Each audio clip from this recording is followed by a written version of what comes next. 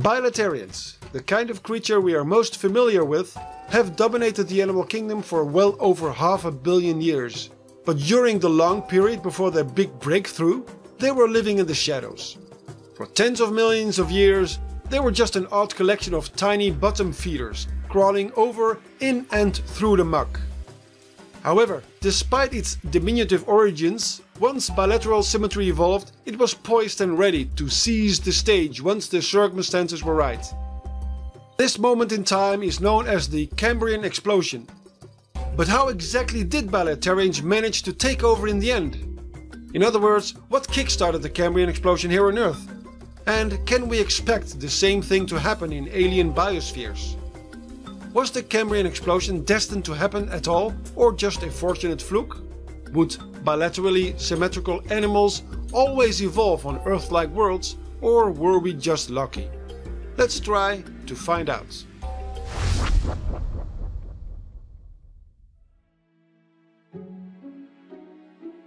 The principle of convergent evolution denotes the many general tendencies in the history of life on Earth leading to superficially similar solutions for the same challenges. Still, as far as we can see, there's only a limited set of universal optimums to distinguish. One of the most fundamental of these is bilateral symmetry, making a unidirectional creature.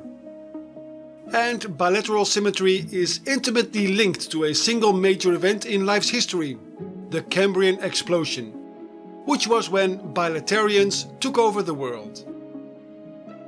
To get an idea of how and why Bilaterians were suddenly so successful, we first need to know more about the environment of the period preceding the Cambrian. For about 100 million years, the climate had finally been stable enough for life to thrive.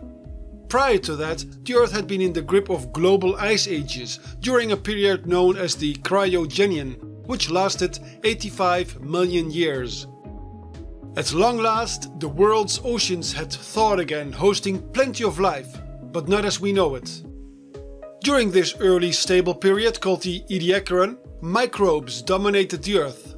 The water column was filled with algae and the bottom was covered with a thick living goo referred to as microbial mats and consisting mostly of bacteria. If you ever had to clean pink slime from your shower sink, you may be familiar with it. And in this slimy world of plenty, the first animals were becoming ever more visible. Or at least a plethora of life forms that seemed animalian and which arose during an even earlier radiation called the Avalon Explosion, only to disappear again by the Cambrian. The fossil record of this period is littered with strange and often large shapes made of repetitive fractal patterns resembling quilts and fronds. What these early creatures were exactly is still unknown, but an emerging view is that these Ediacarans were a kind of proto-animals lacking internal digestion.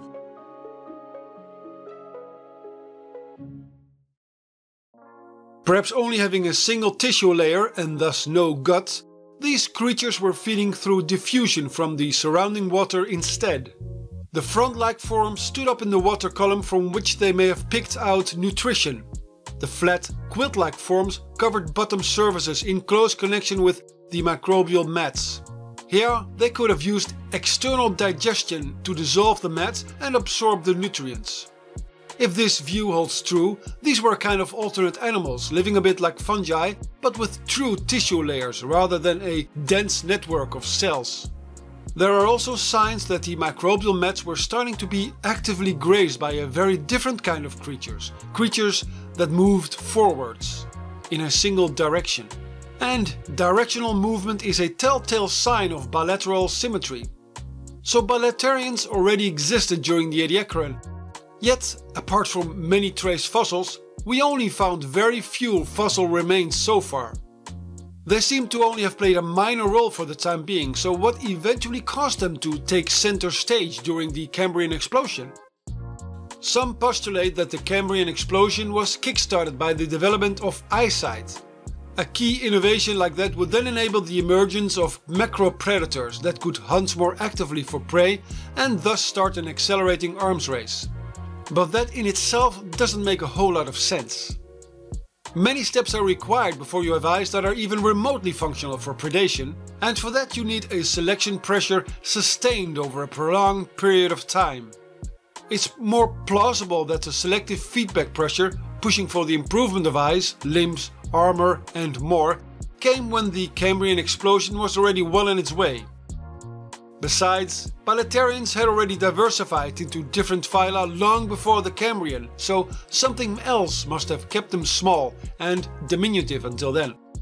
Perhaps then something did change in the global environment to trigger it in the first place. There is reason to believe that there was simply too little free oxygen in the seawater and too few vital minerals in circulation to support larger and more active animals. Global warming may have led to rising sea levels, which exposed more rocks to water erosion and thus more minerals were released into the water. At the same time, this sea level rise would greatly enlarge the area of shallow waters for life to inhabit and diversify in.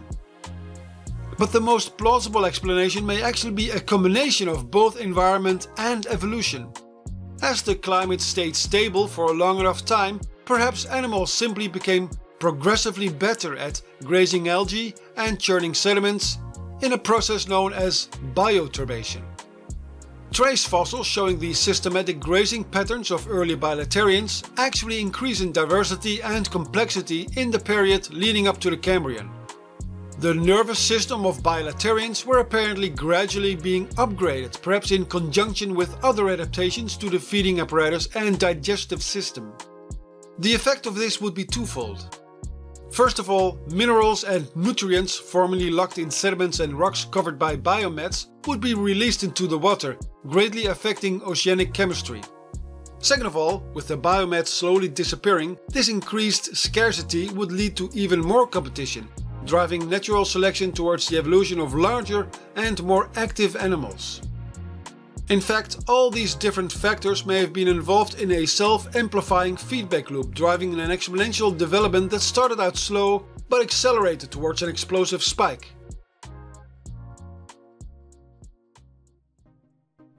So now that we have a better idea of what led to the Cambrian explosion, let's leave Earth for a moment and ponder the prospect of this happening elsewhere in the universe. Without going too much into detail right here and now, by the looks of it, all Earth-like biospheres will likely develop in a very similar way, assuming life will originate in water first and foremost. Naturally, these worlds will always have two primary types of aquatic environments. The so-called pelagic zone is the open water column inhabited by free-floating or actively swimming life forms. The benthic zone are those areas on, near or within bottom substrates like sediments and rocks. There will also always be two primary ways for life forms to acquire energy, called trophic groups.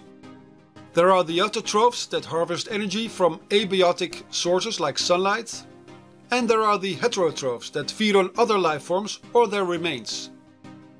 And for heterotrophs, there will be two main strategies for collecting food: passive and active. Now, life on these worlds would presumably start out small, leading eventually to a global biosphere very much like the Precambrian Earth. The pelagic zone will likely also be dominated by small, free-floating, photosynthesizing creatures akin algae or phytoplankton. These will in turn be fed upon by microscopic zooplankton. Shallow bottoms will be covered by assemblages of microbes, which will inevitably cake together into microbial mats, giving the same stagnation of life as on Earth. Let's call this presumed universal phase the microbial stage. Another clear trend that we'll expect to see are attempts at increased size in some lineages. There are obvious advantages to evolving larger sized individual units because a larger organism is harder to push around or ingest, and the other way around. However, there are natural limitations to the size of any basic living system, and key adaptations are required to get around these. And these will take time to come up with during natural evolution. Living creatures in such biospheres will continually try out different strategies for survival, be it small size or large size, passive or active. All different kinds of creatures may appear over the aeons, but will not automatically take over. Typically, biomets will lock in minerals and suppress oxygen concentrations in the open water to levels lower than needed for larger, more active animals. For a long period of time, the original microbial lifeforms will inescapably put a temporary damper on any further developments. Now, whether Earth's Cambrian explosion was triggered by evolutionary innovations, by environmental factors, or a combination may actually be irrelevant. No matter what, it's just a question of time before some major upset enables larger and more active creatures to get the upper hand and break through the microbial hegemony. So, just like on Earth, life elsewhere may generally be expected to go through these stages. A microbial stage with microflora and fauna, an Avalonian stage with simple and mostly passive macrofauna like the Ediacaran, and a Cambrian stage with advanced active macrofauna ending microbial domination. Whether a biosphere will always go through an Avalonian stage is uncertain, but active bilaterally symmetrical animals will get the upper hand sooner or later, given enough time. And that is because, by their very nature, they are prone to develop the smarts and the tools needed to reach new potentials.